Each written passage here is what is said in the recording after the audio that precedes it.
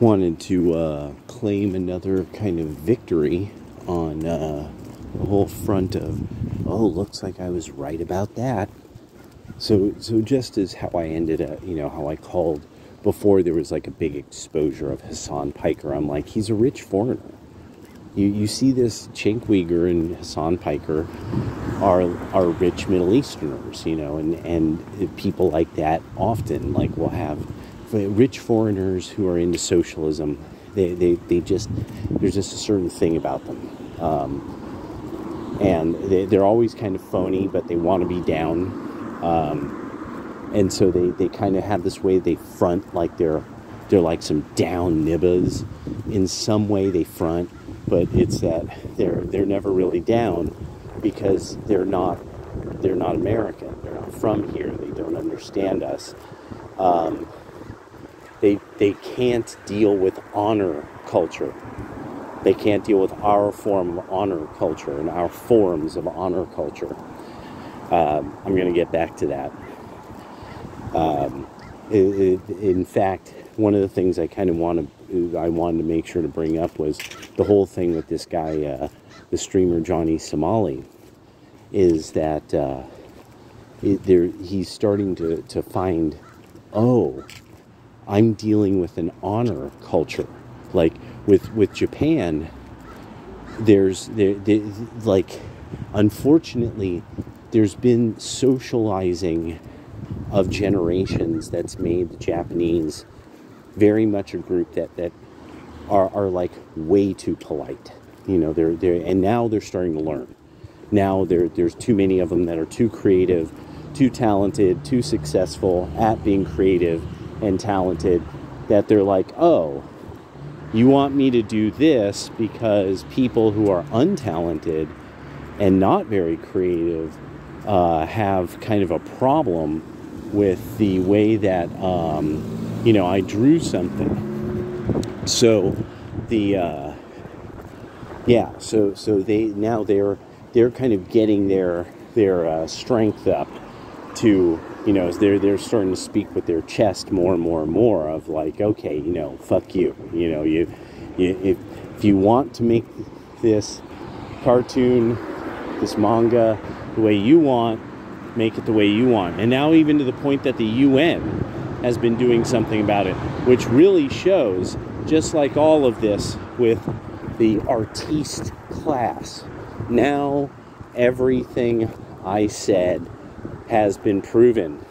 This is just rich people who think that they are supposed to inherit sort of a tradition of,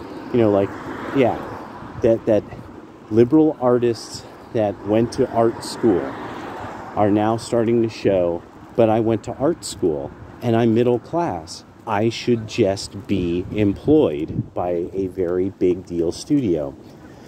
And more they're starting to show that they really think like this, that enough of them do. That now people looking into FailGuard have started to find out, oh, this consultation company is aligned with a financing company. So you have to hire these consultants or you don't get financed by this financier specific to the video game world, the Powell Group. I'm betting that there's either other financiers like this, or this is, if you look enough, you're going to start realizing like, oh, okay, this financier steps in when these political advocates are on the blah, blah, blah.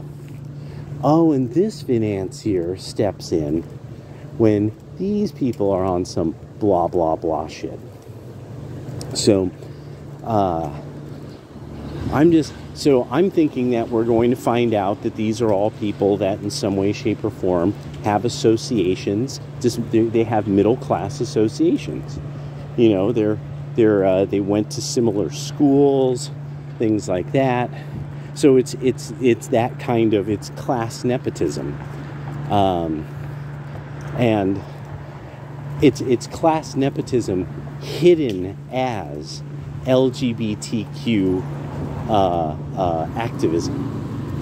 It's just a bunch of rich kids who suck, and they wealthy, middle-class, college-educated kids who fucking suck. And so now they can't make it, and they design all this stuff that people are like, wow, that's shit. You know, like a hit maker would know, wow, what you just designed there is shit. You know, like the Failguard is amazingly shitty looking. Like it's sort of astonishing how shitty it is. It almost looks like, to me, when I look at it, I am thinking, wait a second, these are the kind of outfits from Monster Hunter. So it loosely has a Monster Hunter look to it, except worse. And then there was the audio, and then there was the dialogue that leaked. That was terrible. That was absolutely awful. And then the push-ups all of it. And so now it's becoming, so now the thing is homosexuals and homosexual men that put on dresses, this weird middle class ennui that you all have. Well, now you're a joke. Now people laugh at your failure. Like when you fail, the entire internet's like, yes, you know. I mean, so it's just, what did you accomplish? I mean, oh yeah, by the way, one of my favorite stores, Eugene Coin Jewelry, highly recommend. They do very good business. They are very, very good. Really, yeah, actually, let me show you what I got there. My little bezel that holds an onza. Now this it doesn't have an onza in it, but it has a silver bullet coin in it. Thank you, Chris Dwayne. Alluding to that last video, yeah, you know, Chris Dwayne. And so there's something that a lot of you don't know. Oh my gosh, Chris Dwayne and the reintroduction of the trivium and septivium. And those of you who, like, you remember this, you know what a big deal that was. Logic, grammar, rhetoric. And that changed it for a lot of people. They realized through Chris Dwayne's work, they're like, yeah, I was not taught logic. My grammar was not really well honed. My rhetorical abilities are not what I wish them to be. So I must look at my ability to be logical and how good is my grammar. So, as I can't get my ideas across. So this was just something a lot of stuff's going through my mind today. But one of the key things I was thinking about with Johnny Somali found that, oh yes, the Koreans are known to be kind of the extremely passionate group of East Asia. Like, often people who watch anime will sometimes get it, but a lot of times people don't get that there will be a character who's obviously supposed to be something more like possibly a Korean or an Okinawan or a Mongolian or something like that, and that such people are considered like really wild and really passionate, and that's like, and so you end up with this really powerful honor culture. And anyone who grew up around Koreans, you just don't insult those people. Like you have to be ready. You have to be ready. Like they'll fight you. Korean dudes are real polite, but if you say the wrong stuff, they don't take that shit, you know. And yeah, and so that's why I'm finding it interesting, the Johnny Somali situation, that I'm like, okay, he apparently doesn't really know much about these people, you know, in a close way. Yeah, so it's like, so now he's finding out. That's honor culture. insult their honor and be prepared for the results. And Somali showing himself to be a very dishonorable person. So now the next thing was there's this whole thing of the... Okay, so I was watching this anime. I don't know where it even popped up from. It appears to be of Chinese manufacture and writing, like completely of Chinese creation. Song of the Swordsman, that from what I know so far. And this really means that, like, if China has figured out how to take the reins off of their nationalist thinking artists, it's a new... Jet Li's back. We're back, boys. Kung Fu is way, way, way back. But we'll see, because and it looks like it's even beyond anything we could imagine. It looks like that somebody in China have figured it out. What you need to do is invest in the animation end and the computer animation end, because all the rest of it, actors suck. Thespians are garbage. They suck. And that's what it's coming down to now. Animation and computer animation is the future of entertainment. And it's been, but we keep having to have these worthless thespian weirdos, like acting like they're some kind of, like, oh, how would you know things and feel things without us, and it's just not panning out anymore. When it comes to money, losing 200 billion, 300 billion, all that kind of business, it's like, it just doesn't, it's not panning out anymore. And then I wanted to touch on that, the cultural piece. So, for how much creating things has become a part of this kind of culture war. And I've been thinking about it like this. Everybody's making pottery and hurling it at each other in this culture war. So there's going to have to be a cultural peace at some point. And the cultural peace is, it's like, for how wild the streets were when Wu-Tang was out, they were wilder before Wu-Tang was out. It was the peacetime. Cam, all what's up, damn, this shit is like a dream. For the first time, everybody's on the same team. It was a more peaceful time. The older guys who were older than me, they were killing each other, like, and beating each other up, like it was like going out of style. Suddenly, boys only 3 years younger than me, 4 years younger than me, were dripping in Tommy Hilfiger everywhere. All kinds of flashy, those early phones with all the flashing stuff on them, and Netsuke and stuff. We couldn't have stuff like that when I was younger, because it would get stolen by the older people, by the older kids. So a cultural piece is, so things are going to have to be created for enjoyment. And so one of the things that made me really think about this was Glenn Beck chimed in about video games. I'm like, don't ruin it, bro. It's like, it's one of those moments where it's like, Glenn, you're winning. Don't mess it up, bro. And it just, him and the video game stuff, and him like, Matt Walsh did it too, where it's like, oh, video games and anime and blah blah blah and all this stuff, and it's like, okay, nobody likes thespians. Why? Because they're not believable. They're not good at what they do. You guys who are you have wives, you have kids, so you think acting in musicals and stuff like that is real great. And we're not trying to, you have to. You're married. You have to act like what a great movie this was. Oh, this actor's so great. I really like the music part of it. I love when they were all singing that one song.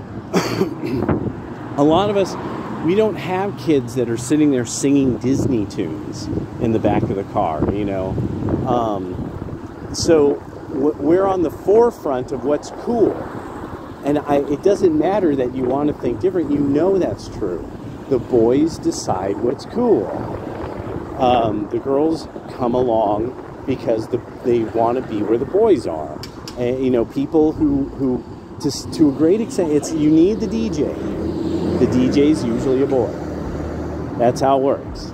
You need the band. The band, the bouncer, the bar. It's run by the boys. That's what happens, and the girls show up because that's where the boys are. You know, like, women were notoriously not drinkers and not cigarette smokers. It took great efforts to bring them to where the boys are on that. This speaks volumes about the modern era norms of behavior and also American history and norms of behavior of men and women and how this comes and goes. Then really, this has happened. Things kind of like this have happened before. So the cultural piece is going to be that, you know, at some point people are going to sit and try to write books, they're going to try to write comics, they're going to try to make art, and they're going to have to sell it, and you know, and people are going to want to enjoy it, and that's the cultural piece. When you can sit and not think about how crazy things are, and you know, you could watch a movie with the family. That's the cultural piece. So for all of this stuff with the creativity and the culture war, at some point the cultural piece is going to have to be established by one of the two sides of politics. And the Democrats have failed. They have failed at this. They rely on thespians. And so because they rely on thespians and because they want black guys to wear dresses, they will continue to fail.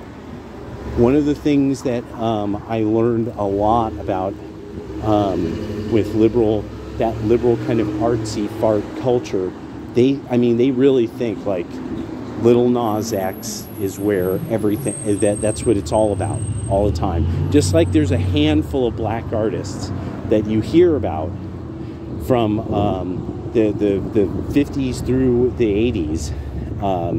There's only so many, you know, of these men you really hear about. That's why I collect rare soul music, rare mod music, and it's because then you get to hear why the hell did Rod Stewart ever get popular? Because Rod Stewart was a mod act. He was basically what they called in America blue-eyed soul. There was a large number of acts like this. It wasn't just covers that, like, oh, I covered it because we don't sell that. No, you did a song that everybody knew and knew well because it was a big hit, and so you were showing your chops because everyone knew the song and loved it. So it's really that kind of thing, like that. You really have this period of time that a lot of media and a lot of entertainment people, they want you to forget what was cool. They want you to forget what the boys liked. They want you to, you're supposed to just forget it. And you're supposed to think that what it's all about now is fail guard. And then it comes down to this, okay, Rod Stewart and his band, Laurel Aitken, to this day, he's the fedora guy. He's like the guy who he's the quintessential man wearing a fedora. You know, the fail guard people look like shit. Trannies look like shit. Okay, big white weird tranny guys look like shit. And you guys are going to just have to face that. Rod Stewart looked great. That's it. I mean, it's, you know, there's a difference. You know, the animals looked great. You guys design these video games. We see who you are, and you look awful. And that there's no getting around that. Rod Stewart looked great. Laurel Aitken looked great. The Scottolites looked great. You know, it's you know, I mean, even Johnny Rotten back in the day, like Johnny Rotten they looked great when they started. You can't look like shit and try to take over popular stuff. It's just, you can't. You have to be incredible. Like, you have to be incredibly talented to do that. And it's just, it's not there. It's just not there. You know, that's why, like, popular music is kind of a young man's thing and remains a young man's thing, unless, you know, you're somebody like Vince Guaraldi, who maintains popularity for like a whole generation, you know, and that's rare. So a lot of people just got to start accepting, like, no, you guys look terrible. Like, we saw the Failguard people and that weird blue-haired oddball, and I mean that's like nightmare fuel. And so then it started to become more and more clear that that's actually what it's about.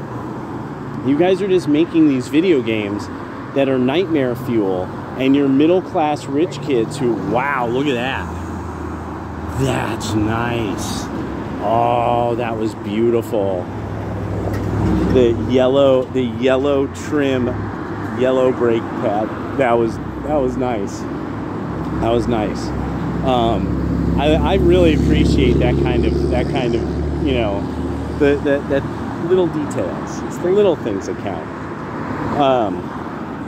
Yeah. And so, I don't want to hawk on this like, oh, you know, you guys, you're so, you know, weird and gross and ugly and blah, blah, blah. And that's why what you made is really bad looking. And then when we see you, we're like, oh my God, like what is that? You know, that I mean, you know, yeah. Andy Warhol looked great when he was a big deal and he wasn't shit. And so you got it. That's how it works. Yeah. And I know a lot of you are going to be like, Andy, why? Yeah, no, I'm sorry. I'm not modern art. I'm one of these people. Modern art. No. Art Nouveau, that I can deal with. I can deal with Art Nouveau. Modern art, no. Bad News Bears. All right, I gotta mess around. So I'll talk to you guys later.